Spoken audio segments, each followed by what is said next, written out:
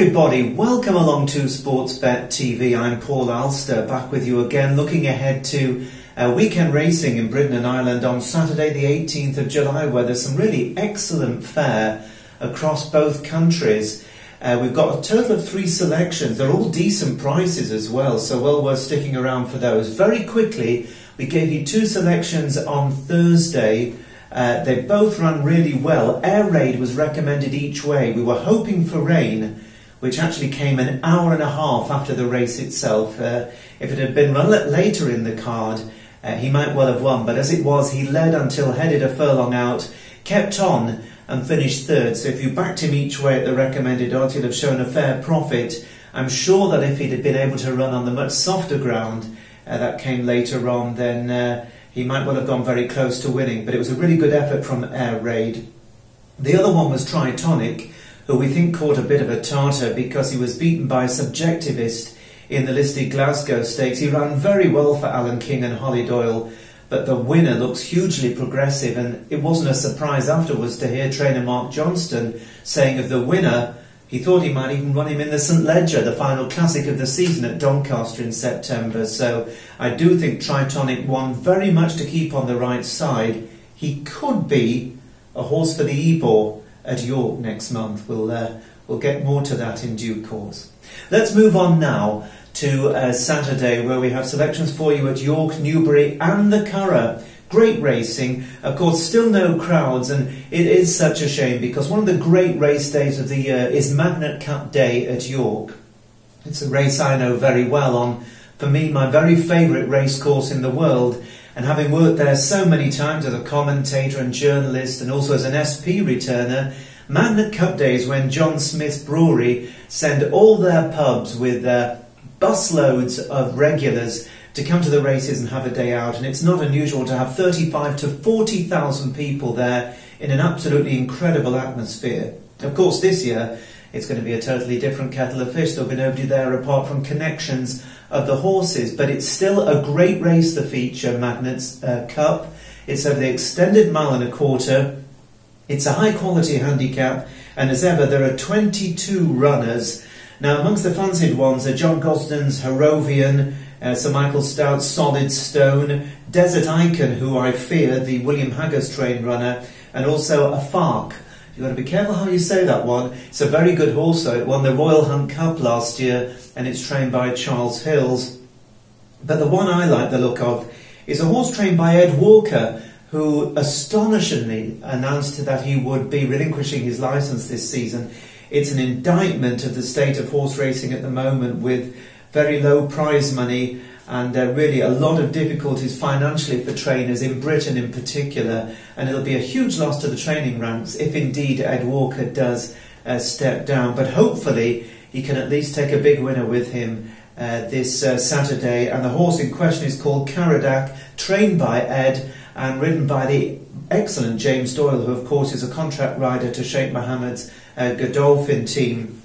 Now Curragh is a very lightly raced 5-year-old. He's the winner of 4 of his 9 races on turf, and he won last season at Newmarket, at Windsor and also at Newbury. On top of that, he showed that he goes well at this track when finishing 3rd of 16 in a red-hot handicap at the Ebor meeting last August. And he's only had the 1 run so far this year, and it was at Epsom, which probably wouldn't be the ideal track for him, yet all the same he stayed on well in the closing stages there to finish 6th of 13, and he'll be much fitter for that, and I think they've had this on their agenda since last year at the Ebor meeting at York. So for me, Curragh very much one to have on your side.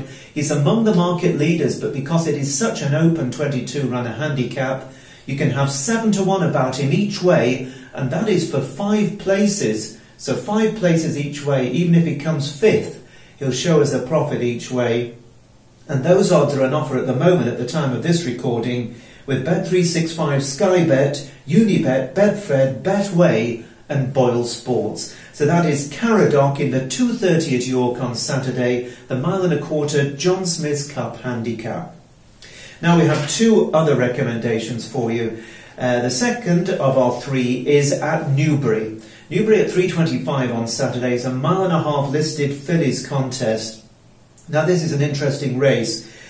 because there's a horse in this that is very unexposed, just the 3 runs so far, a filly trained by Henry Candy, who's one of the real shrewd trainers. He's a very, very smart cookie. And jockey David Probert is very capable, rides a lot, of course, for Andrew Balding as well. Now, this filly won on only her 2nd start last year, and that was at Salisbury, taking a novice race in May 2019 over 1.25 miles. She then met with a setback, and she was off the track for 13 months until reappearing recently to run very well indeed at Pontefract, where she was 2nd in a listed contest, showing she stays the 1.5 miles. Now, she surely must have needed that run. She must have been a bit ring rusty. So I feel she's going to be absolutely spot on for Saturday. And I'm interested that they're offering 5 to 1 about her, which I think is a fair price, with the likes of William Hills, 888, Betfred, Paddy Power, 10Bet and Sport Pisa. They're offering 5 to 1 at the time of this recording.